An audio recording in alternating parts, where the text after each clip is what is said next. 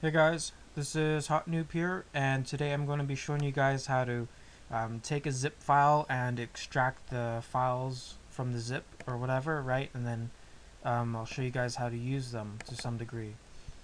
Anyway, we're going to be using a script called JS unzip or JavaScript unzip, and this little script here lets you unzip or extract, pretty much just extract zip files and stuff and get their contents and so on.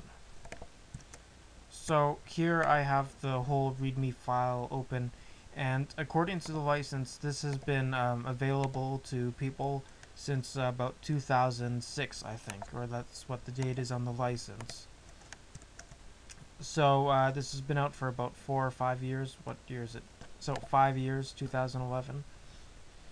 And it's pretty handy, but you don't actually see a lot of people using this. And there isn't actually much about it, so I thought I'd make a video on it. So I'm just gonna go to the script here. I'm gonna create a new file. Call it JS unzip example.html. Now, if you're going to be using this, you need to have a server. So I'm going to copy these over to my server documents, and I'm going to put it in a folder called JavaScript unzip example. Just going to paste all this junk here, and the readme.zip file is just from it's the readme file for the whole script. Anyway, just going to open this up in my editor, and I'm going to open it up in Chrome.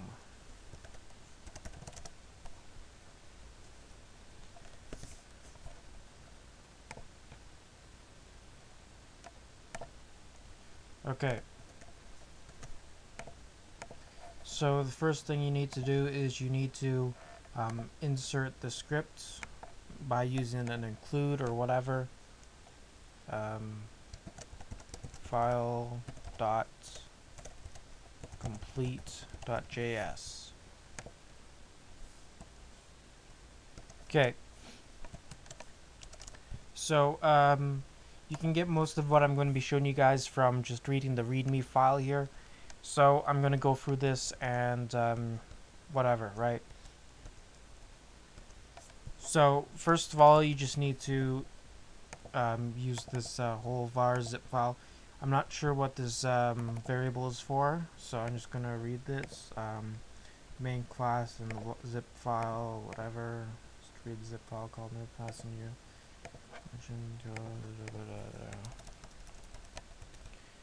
Okay, well, I have no idea what this variable is for.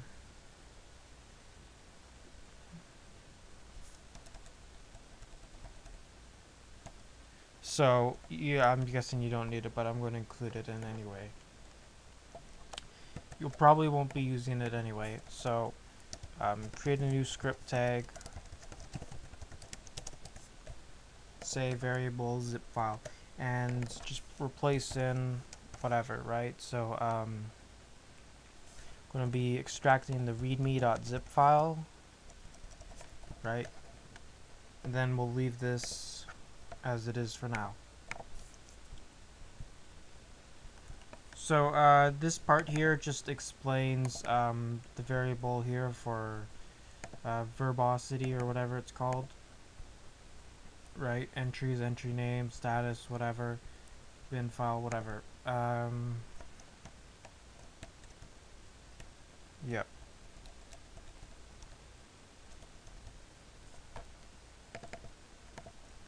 So the next part here is the done reading function.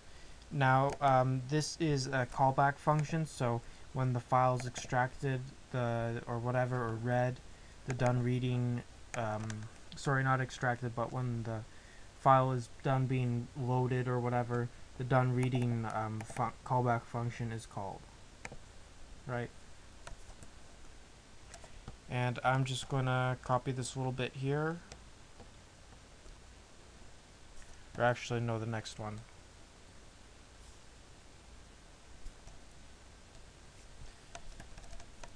So this example here is to extract the files.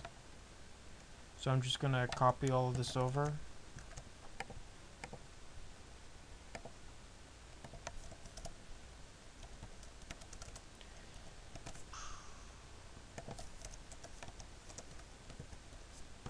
Right.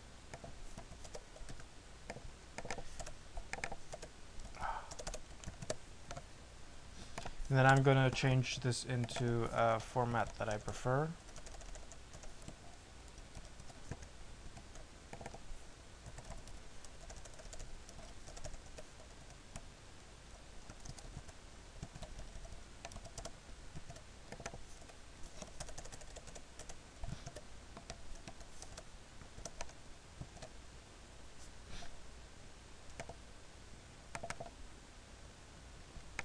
So when the zip file is finished being loaded and whatever, it calls the function done reading and sends the zip, or sends the file in the zip file in a variable called zip, and then it loops through the entries. There's a little issue here with efficiency. I'm just going to put it in case you have like massive files or whatever.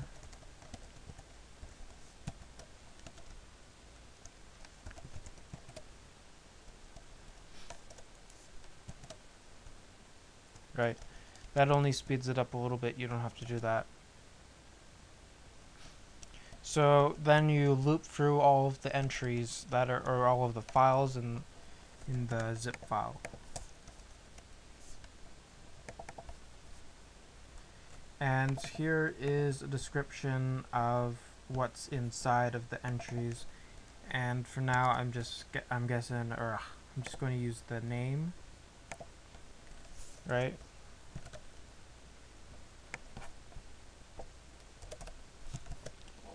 So anyway, you got the entry dot extract function, right? And then it has another callback to extract CB, which stands for extract callback. I'm just gonna get rid of these comments. And then here is where you do all of the junk that you want to do for handling the files that you extract.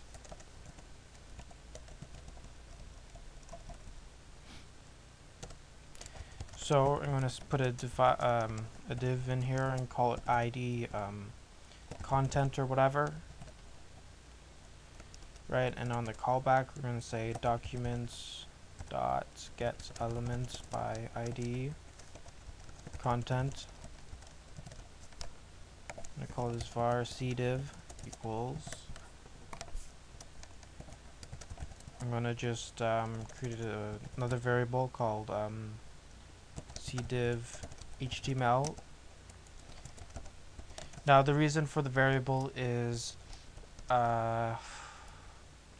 actually screw it, you don't need the variable. We're not using that much data anyway, so just go cdiv dot inner html equals whatever, right? So let's put the entry name or the file name in bold, right? And according to this, it should be dot name, right? You can get last modified, uncompressed size, and compressed sized as well. Right, and then put on a new line or whatever, and then let's just put in the contents. Just gonna open up this for a second to make sure it's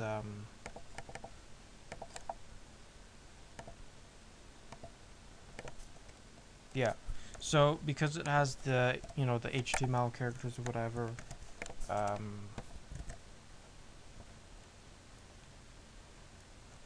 yeah, I'm gonna use a div or whatever. Divider. And gonna go entry dot entry content. Now there's something you should be aware with entry content. It can be either returned in an array or a string, and it should automatically choose should automatically choose what to put it in, right?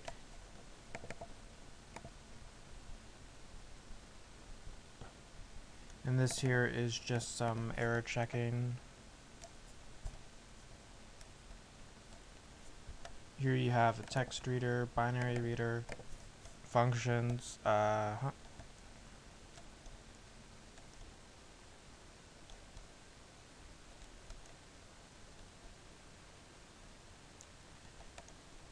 Okay, so we won't be using the readers for now, right? So dot replace, whoops,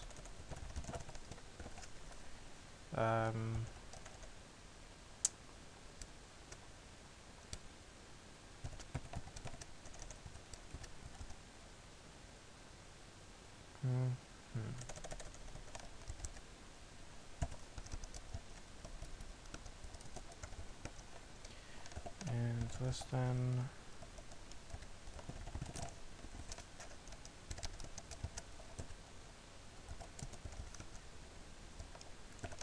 greater than, let's div, oops. Right, so I'm just going to open this up now, or refresh it. Let's see what errors happen or show up.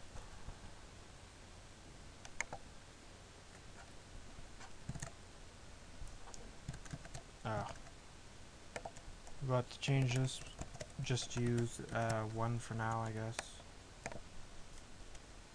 There we go. Whoops. Inspect elements.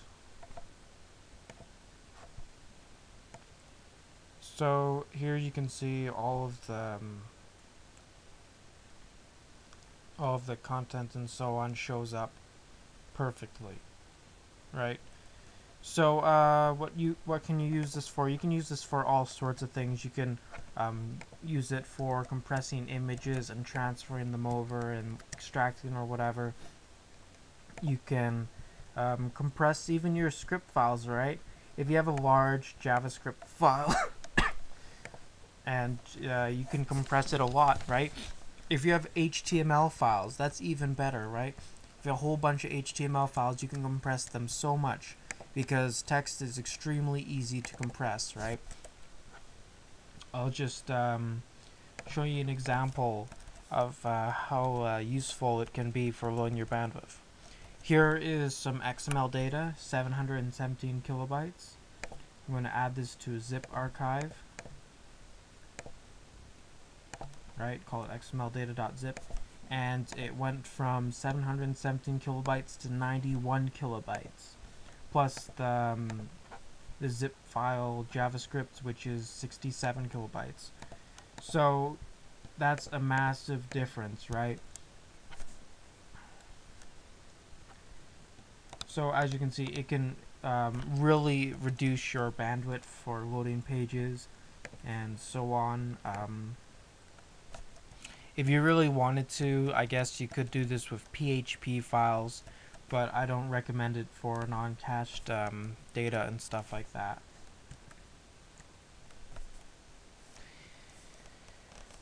Right, let's go back to, forgot one little thing. Should show the file name and I forgot to check that, so there we go. There we go, so js unzip readme.txt, and that was the file that was inside of the zip. And you can even do this with multiple files as well.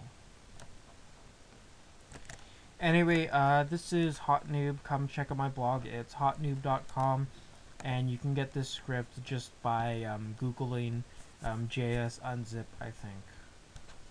Anyway, right, see you guys later.